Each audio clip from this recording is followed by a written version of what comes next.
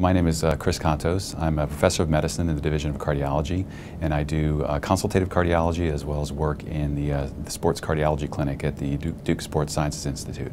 In the sports cardiology clinic, we focus mainly on predominantly older athletes, some with heart disease, some with risks for heart disease, athletes who have been competitive or recreational. Again, if they've had problems with their heart, they want to know whether they can train, whether they can compete again, identify the risk, and determine what they're able to do. The Sports Cardiology Clinic is a great example of why Duke is a great place to come.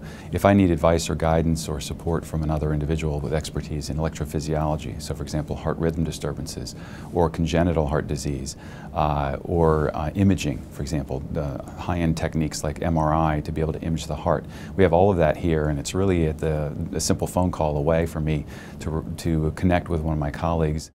Going way back from the standpoint of sports cardiology, I've always been an athlete, competed in swimming, competitive swimming in college, and then picked up cycling, so I'm a very avid cyclist. And so being able to relate to patients who are competitive athletes or who want to compete or stay active recreationally, but who have concerns about their heart was very relevant to me.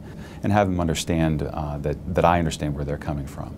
It's not uncommon that a patient gets referred from an outside doctor who will set very low goals for that individual because he or she, the outside physician, doesn't understand that that person's an athlete. And being able to connect with that patient and help them understand that they are able, in many cases, and really in most cases, to keep doing the things that they were doing before and to do so safely, that's very gratifying.